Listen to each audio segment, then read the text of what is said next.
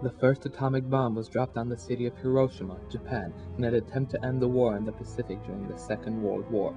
It killed over 80,000 people on the spot, not to mention those who died over time from exposure to radiation. It also indirectly destroyed the life of one man, Robert Oppenheimer, who tried to prevent another similar mass murder from happening. In 1942, General Leslie L. Groves took charge of the Manhattan Engineering District, better known as the Manhattan Project. Groves appointed Oppenheimer as the leader of the scientific aspect of it, amazed at his overweening ambition and by his intriguing ideas. Oppenheimer had had an extraordinary career, obtaining his PhD in Germany after graduating from Harvard in 1925 and studying at Cambridge under Ernest Rutherford. In 1929, he returned to the United States, where he held faculty positions at Berkeley and Caltech. He was an extraordinary teacher and an excellent theoretician, as he predicted many scientific discoveries such as the neutron, positron, meson, and neutron stars. After his appointment, Oppenheimer began a recruiting search for the best scientists in the country to join the Manhattan Project, and brought the best minds in physics to work on the problem of creating the atomic bomb, including Niels Bohr, Hans Bethe, David Bohm, and many others. Although Oppenheimer did not accomplish any major scientific work soon after the beginning of the Manhattan Project, he skillfully led the other scientists on the path to discovery. In the end, he was managing more than 3,000 people, as well as dealing with the theoretical and mechanical problems that came up. Also, in the early stages, Groves had to decide on a site for his top-secret laboratory. There were two options, around the city or in a remote place. Many people thought the idea of placing the laboratory near a city would be more feasible from logistic points of view. However, Oppenheimer fought to have the lab built in the high desert of the West, mostly because he grew up on the mesas of New Mexico. He succeeded, and the lab was built at Los Alamos, New Mexico, 35 miles northwest of Santa Fe. In 1942, however, Enrico Fermi succeeded in creating a controlled chain reaction in his Chicago laboratory. This convinced Oppenheimer even more of the feasibility of an atomic bomb. When the project was first started, the scientists believed that they were attempting to beat the Axis nations, led by Hitler, in making the bomb, or even to use it against them during the Second World War.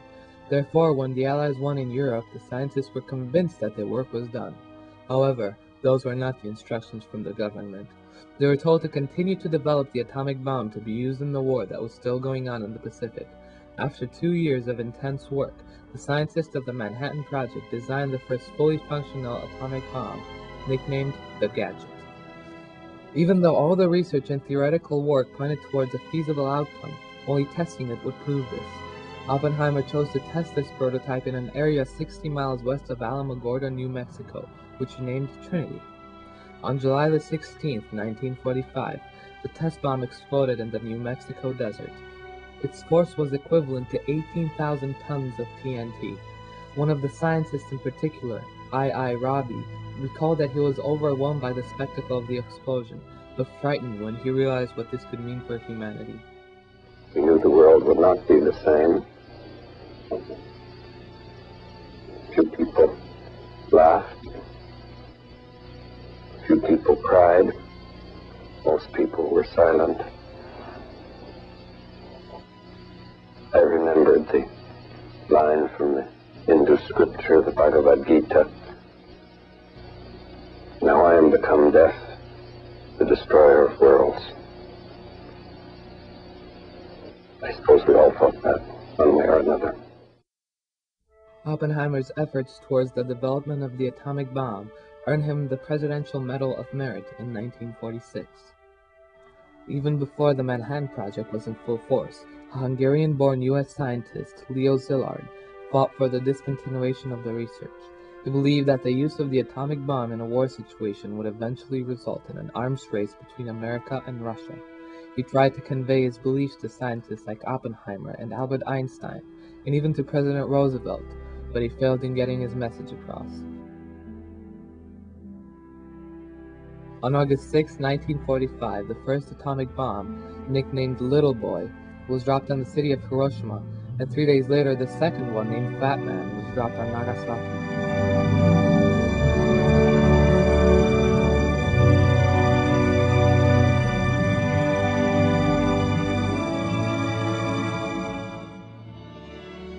The devastation was beyond any expectations, both in Hiroshima and Nagasaki.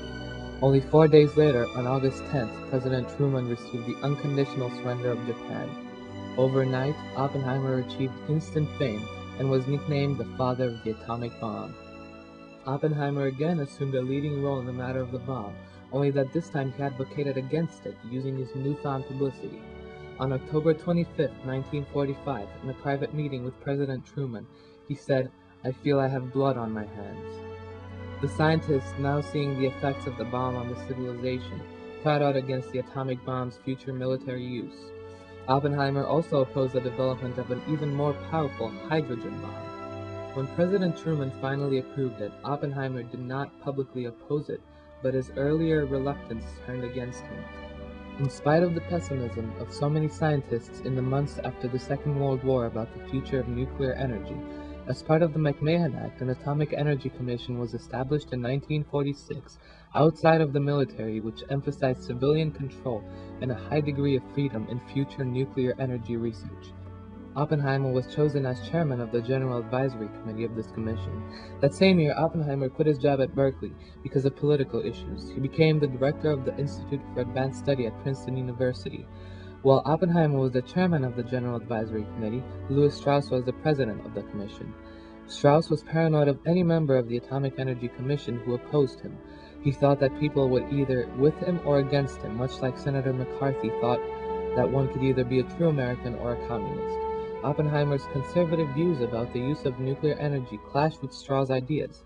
Therefore, Strauss worked closely with Edgar Hoover, the FBI director, to collect information about Oppenheimer in order to discredit him by accusing him of being a communist. When Oppenheimer was called up to testify whether he had any probable cause of being a communist, he made a subtle joke on Strauss, embarrassing him. It was from this point on that Strauss was bent on having Oppenheimer fired from the Atomic Energy Commission and his security clearance removed.